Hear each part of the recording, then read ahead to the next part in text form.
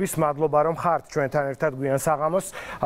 დავიწყებ მთავარი სიახლით, რომლის შესახებაც დღეს თქვენ აცნობეთ საზოგადოებას პედოფილიის შესახებ კანონი მკაცრდება და თქვენი უწყება ამ ინიციატივას მიმდინარე კვირას უკვე მთავრობის სხდომაზე განიხილავს. რატომ დადგა უწყება კანონის გამკაცრების აუცილებლობის წინაშე? შეგვიძლია ვთქვათ, რომ საგანგაშო ვითარება ბავშვებზე სექსუალური ძალადობის კუთხით და გაზრდილია სტატისტიკა. პირველ რიგში მოგესალმებით, მივესალმები მაყურებლებს და მადლობას გადაგიხდით მოწვევისათვის. მეორე რიგში მე არ შემიძლია მადლობა არ გადავუხადო იმ ადამიანებს, რომლებიც თქვენთან იმყოფებოდნენ სტუდიაში და ყველა იმ ორგანიზაციას, რომლებიც ჩვენთან თანამშრომლობენ და გვეხმარებიან თავისი იდეებითა თუ ასევე კრიტიკით, რაც შეეხება თქვენს შეკითხვას. ზოგადად ეს არის ისეთი ტიპის დანაშაული, რომელზეც ციფრების მიხედვით საუბარი არის საკმაოდ რთული. შესაბამისად, თუ ციფრმა მოიმატა სტატისტიკურმა თქმა იმისა, რომ ზოგადად ამ კატეგორიის დანაშაული არის მომატებული მისი ხასიათიდან გამომდინარე არ შეიძლება. თუმცა აღნიშნავ იმას, რომ მომართვიანობის მაჩვენებელი ნამდვილად არის გაზრდილი წინა წელთან შედარებით, რაც ნიშნავს იმას, რომ საზოგადოება წინა წლებთან შედარებით კიდევ უფრო გაიზარდა. ხმამაღლა დაიწყო ამ პრობლემაზე საუბარი, თუმცა აღნიშნავ ასევე იმასაც, რომ დარწმუნებული ვარ, მე კიდევ არიან ადამიანები, რომლებსაც ამის შესახებ არ მოუმართავთ ჩვენთვის, ვერ გაბედეს ამ გადაწყვეტილების მიღება სხვადასხვა მენტალური თუ სხვა ტიპის პრობლემების გამო, ვერ გადალახეს, არ ვიცი, შიში, სირცხვილის გრძნობა და ასე შემდეგ და ჩვენ მათაც მოუწოდებთ, რომ აუცილებლად მომართონ სამართალდამცავ ორგანოებს. რაც შეეხება კანონის მიღების აუცილებლობა, რა თქმა უნდა, ზოგადად დანაშაულის წინააღმდეგ ბრძოლაში ძალიან მნიშვნელოვანია გამართული საკანონმდებლო ბაზის არსებობა. მე რა თქმა უნდა ძალიან შორს ვარ იმ აზრისაგან, რომ დანაშაულის პრევენციაზე მხოლოდ მკაცრი კანონები მოქმედებს და ეს არის ერთადერთი გამოსავალი, თუმცა ფაქტია, რომ მკაცრ კანონს და კანონმდებლობას აქვს თავისი წილი პრევენციული გავლენა ამა თუ იმ გამკაცრებული კანონის შეცვლის თუ არა რეალობას. პირველი, მე არ მინდა რომ საზოგადოება ძალიან გადაჭარბებული მოლოდინები გაუჩნდეს კანონმდებლობიდან გამომდინარე ამ დანაშაულის პრევენციის კუთხით. პირველი, ეს კანონმდებლობა ამკაცრებს პასუხისმგებლობას უკვე ჩადენილი დანაშაულისათვის და კანონი, რომელიც ასევე ითვალისწინებს მაგალითად ბაზის შექმნას, ამ ბაზაში უკვე რეგისტრირდებიან ამ დანაშაულისათვის მსჯავრდებული პირები. შესაბამისად, კიდევ ერთხელ ვიმეორებ, ეს არის ძალიან მნიშვნელოვანი მექანიზმი ცვლილებები იმისათვის, რომ ჩვენ თავიდან ავირიდოთ სექსუალური ძალადობის ჩამდენი პირების მხრიდან განმეორებითი ძალადობა, მაგრამ რაც შეეხება ამ დანაშაულის პირველად პრევენციას, მე აბსოლუტურად ვეთანხმები თქვენ სტუდიაში მყოფ სხვა პირებს, რომ ეს არ არის მხოლოდ და მხოლოდ შინაგან საქმეთა სამინისტროს გამოწვევა ან შინაგან საქმეთა სამინისტროს მიერ ერთპიროვნულად გასაკეთებელი საქმე. ძალიან მნიშვნელოვანია, რომ ამ პროცესში, პრევენციის პროცესში აქტიურად იყოს ჩართული ის უწყებები, რომლებსაც აქვთ პირველადი კომუნიკაცია იმ კონკრეტულ უწყებებზე გადავალთ იგივე განათლების კუთხით ვისაუბრებთ და ასე შემდეგ. უნდა კითხოთ კითხვა, რომელიც დაისვა ჩვენ სტუდიაში, უბრალოდ დაგიტოვეს თქვენ. გაუპატიურების მუხლში იგეგმება თუ არა რაიმე ცვლილებების შეტანა და კიდევ უფრო გამკაცრება. გააქვთ რამე ინფორმაცია ამ კონტექსტში? გაუპატიურების მუხლთან მიმართებით ჩვენი კანონპროექტი ითვალისწინებს შემდეგ ცვლილებას.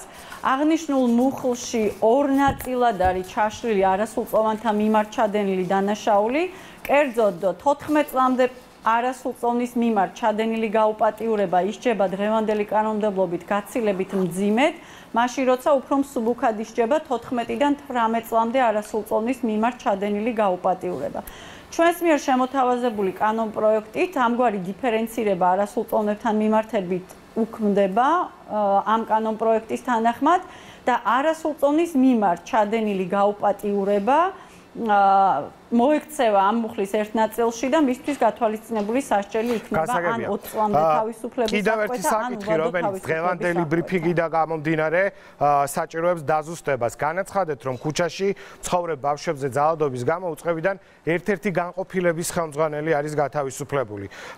თქვენი უწყების სხვა თანამშრომლებზეც მიმდინარეობს თუ არა ამ კუთხით გამოძიება? და შეგიძლიათ თუ არა უფრო მეტი დეტალი გითხრათ დღეს, აი ახლა პირდაპირ ეთერში. როგორც მე ბრიფინგის დროს აღნიშნულ ფაქტზე გამოძიებას აწარმოებს გენერალური პროკურატურა, შესაბამისად მე მოკლებული ვარ შესაძლებლობას, რომ უფრო მეტ დეტალზე ვისაუბრო. მხოლოდ ერთ პირზეა საუბარი თუ შინაგან საქმეთა რამდენიმეზე? სამინისტროს გენერალური ინსპექცია აქტიურად თანამშრომლობს პროკურატურასთან ამ მიმართულებით. განიხილება რამდენიმე ვერსია, თავისთავად ცხადია, გამოძიება მიმდინარეობს რამდენიმე მიმართულებით, თუმცა რაოდენობასთან დაკავშირებით რაიმე კონკრეტულისაგან მე თავშევით. ჩვენ როდესაც საუბრობთ ძალადობის მსხვერპლ მოზარდებზე, აქ მნიშვნელოვანია ფსიქოლოგიური დახმარება და რეაბილიტაცია მოზარდების.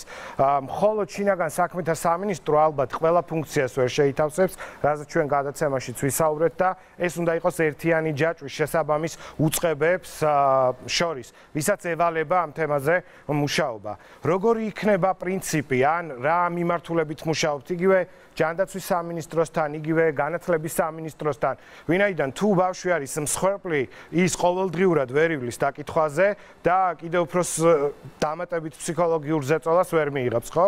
უნდა მოხდეს შეთანხმება რაღაც გუნდს შორის და დაიწყოს მუშაობა კონკრეტულ მოზარდთან. გააქვთ უკვე გეგმა ჩამოყალიბებული, როგორ მოხდება დაზარალებულებთან მუშაობა, ვისთან ერთად, ვინ მიიღებს ამაში მონაწილეობას? გეთანხმებით იმაში, რომ სექსუალური ძალადობის მსხვერპლი და განსაკუთრებით ბავშვი არის ძალიან მძიმე მდგომარეობაში, როდესაც იგი პოლიციაში მოდის და აღნიშნული შესახებ განცხადებას აკეთებს. მე დღეს ბრიფინგის დროსაც აღვნიშნე, რომ შინაგან საქმეთა სამინისტროში დაინერგა მოწმისა და დაზარალებულის კოორდინატორის ინსტიტუტი.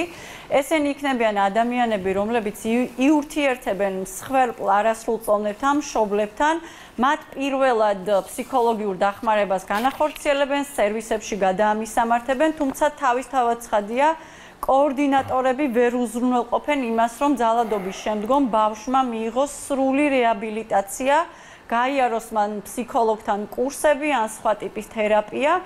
აქ ძალიან მნიშვნელოვანია კოორდინატორები თანამშრომლობდნენ სწორედ ჯანდაცვის სამინისტროსთან, ან იმ ორგანიზაციებთან, რომლებიც ამგვარი ტიპის დახმარებას უწევენ მსხვერპლებს. ამიტომ ძალიან მნიშვნელოვანი არის შესაბამისი სამსახურების სათანადო ხარისხით მუშაობა იმისათვის, რომ ძალადობის მსხვერპლმა ბავშვმა სამართალწარმოების პროცესში მონაწილეობისაგან არ მიიღოს კიდევ უფრო იმაზე სტრესი, რა სტრესიც მან მიიღო უშუალოდ დანაშაულის ჩადენის შედეგად და გეთანხმებით აბსოლუტურად იმაში, რომ ამ ბავშვთან სხვა უწყებებმა აუცილებლად უნდა გააგრძელონ მუშაობა უკვე ძალადობის შემდგომ. მადლობა, ლონდა თოლორაია. შინაგან საქმეთა სამინისტროს ადამიანის უფლებათა დაცვის დეპარტამენტის დირექტორი იყო პირდაპირ ეთერში.